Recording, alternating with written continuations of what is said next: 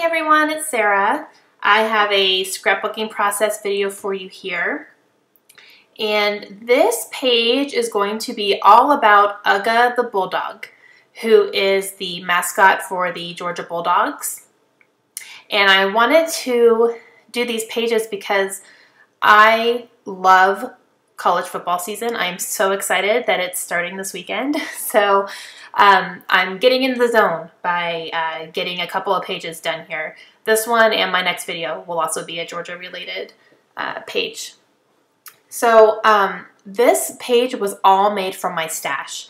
I did not use a kit for this one since it's so specific to the colors and the feel for it. I didn't bother looking through my kits. I didn't have confidence that any of my kits would really fit my needs.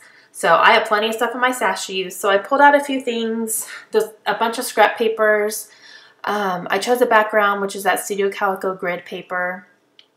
And I literally went through my, my stash of pattern papers that I have, just scraps.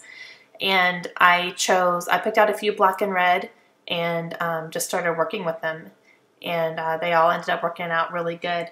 I don't end up using that heart paper right there. I think I use the chevron instead, but I leave it there for a little bit. This is a pack of Georgia Bulldogs scrapbooking items, and I think it's by a company called Sports Solutions. I got it years and years and years ago online, so I actually want to do some more research and see if I can find some more things because I'm starting to run out of stickers and stuff like that. I really only have a bunch of that red Georgia paper left. I'm going through my stickers and stuff. So if anyone knows of a place that sells sports themed scrapbooking kits or anything, I'm going to do some research, but if anyone knows off the top of their head, let me know and either put a link or just give me the name and I'll try to look up some stuff because I want to get some more things for sure. So I'm just taking my scraps that I have and I'm layering some papers. That little wood veneer there is from Studio Calico, and that is a Georgia State wood veneer cut. They have a pack of the 50 states, so I went through it and found the one for Georgia, so I'm going to put that up there. And I'm going through my Freckled Fawn, one of the Freckled Fawn kits that I have, and those little cork arrows, they have the days of the week. So I'm going to pick out the one that says Saturday because, you know, college football is on Saturdays all the time.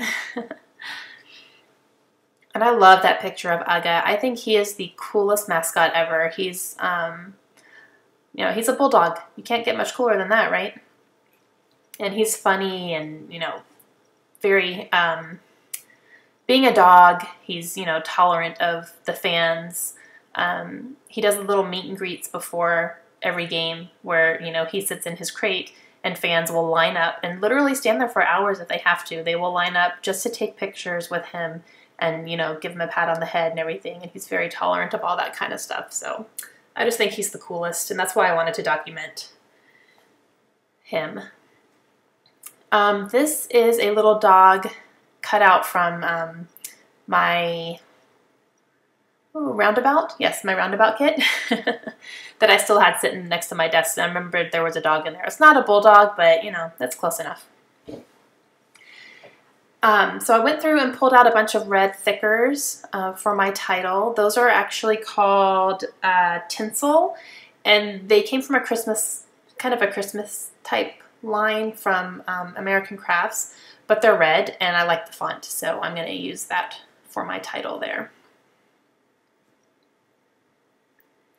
And I like that I made this whole page from my stash because I've been working with kits so much lately that it's kind of nice to go through, you know, my stash and take things out and make some stuff work that wasn't already pre-selected for me. So that was pretty fun. And here's where I decided to go with the chevron. I just like the chevron better. Plus the heart paper is super cute, but it had pink hearts on it, and that's, you know, I didn't really want to go in the pink direction necessarily. So I like the size of it, so I'm just going to mark it on that chevron paper, which is from Pebbles, by the way, and cut that down to the same size so I can use that as the layering piece behind there. And that black circle die cut, that's from Lily B. I've had that one for a while too, and I finally got to use it. It's nice to go through your stash and see what you've had for a while that you can use on your pages. As much as I love working with kits, and I really, really do, you know, every once in a while it's nice just to get into your stuff and see what you've had for a long time and say, okay, how can I use this? And, you know, I'm going to do a current picture, but I'm going to use some old products and things like that. So it's nice to work through your things. And these are all literally just scraps of paper that I had in my scrap stash. And I edited down my scrap stash a lot right before we moved because it was overflowing. I was like, okay, I don't need all this. Plus I have to move all of it. So, you know, I went through and I only kept the pieces of paper that I thought were, you know, I will definitely use this again. This is really pretty. You know, if I had a strip of something that I was like, I didn't bother keeping it. So I got rid of a lot, which was kind of nice as well. So I'm going to start getting my stuff. Since I'm not going to cover up that whole circle, I just cut part of it off so I can use that that other piece on another project later because I do like it.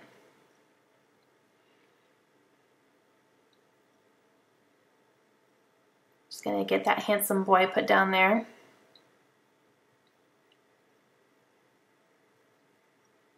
Just start getting everything layered.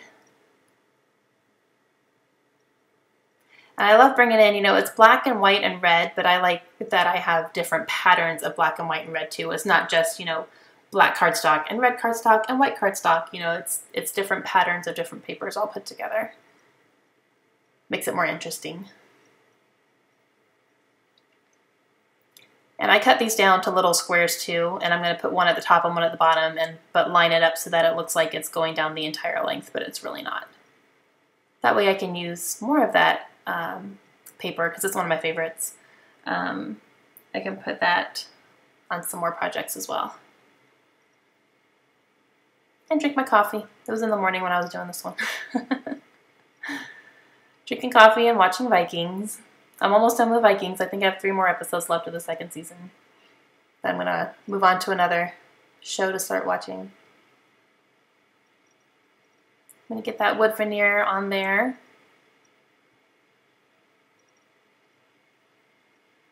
And get the cork Saturday down there on the bottom right hand of that picture there. I'm going to do a little cluster down there.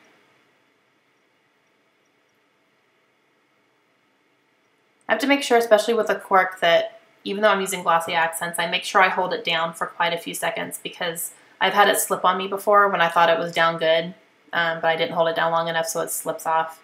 So I just make sure that I hold it down for at least 10-15 seconds to make sure it's down there. Get that little dog there. More coffee. I wish I had a different place to put my drinks. You always see me reach for my coffee or my water, but I'm left-handed, so I need it on my left-hand side. With my right hand, I'll probably knock it over. So, and then right directly to my left-hand side is my paper cutter, so I can't really put it anywhere there. So I try to do it quickly. I'm trying to figure out where to put the title. I'm not really sure where I want to put it yet. So I know I want to ground the picture with some washi tape. And I'm going to use the ones that's on that tag there. I'm going to use that black chevron to tie in with the red chevron. And those tags I got from a washi tape swap that I did through Studio Calico. A bunch of us did a thread where we exchanged addresses, and we took washi tapes that we had and we put, I think we did up to 2 yards of each design that we wanted to share, and just wrapped it around a tag, and then we mailed them to each other. And we did that because washi tape rolls, they have so much on there, and you don't, you know, it takes a lot. You'd have to use a lot of it to go through an entire roll.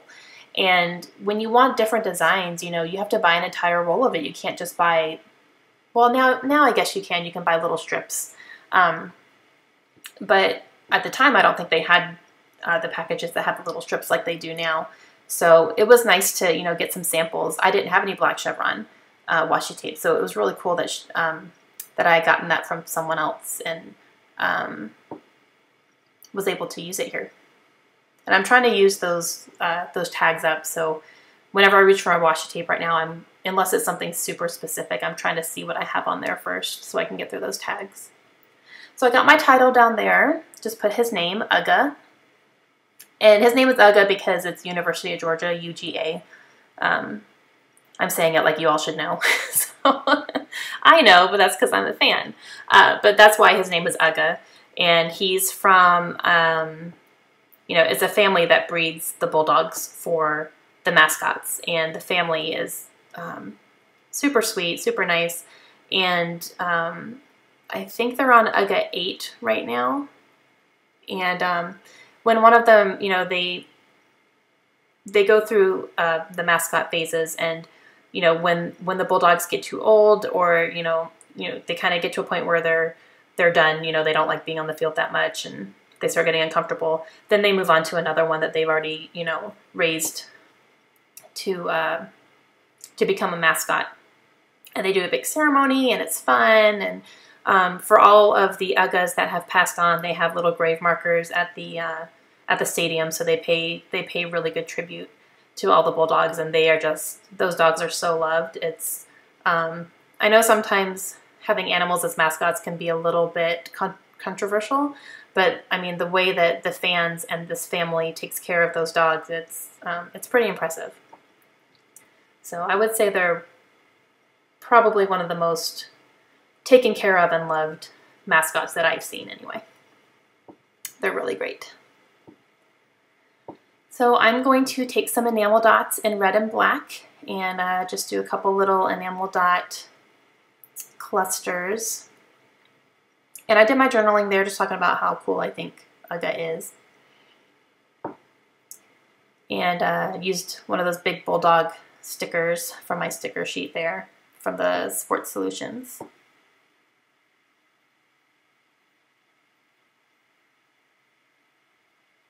Trying to find the red. I love those things. I'm going to do clusters of 3. I always do 3 when I do enamel dots. So just going to put 3 in each little section there.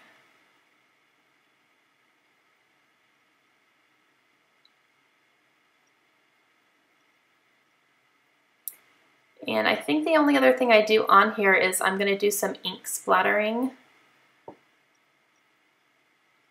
in the 3 little sections there where the enamel dots are. I think I'm looking through my ink to see if I have good colors. Yep. I don't have a black, sorry, I hit my camera. I don't have a black mist color. So that one is called Warm Calico, and it's a gray. It's like a dark gray, so that works for me. So I'm using, they're both Mr. Huey's by Studio Calico, and the first one I'm using is the red, and that's called Overdue. And then I'm going to use the Warm Calico after that. And I was proud of my splattering. I thought I did some good splattering on this one, especially with the Warm Calico. I don't always do the greatest ink splatters. I see people just like drop splatters onto their pages and they look so pretty. And mine always, I'm just like, oh, I'm trying. You can tell I'm trying, but it's not quite working out. But this one I thought looked good. I have some big ones and some little ones, so I was really happy with the way my, oh, hit my camera again. I'm sorry, guys.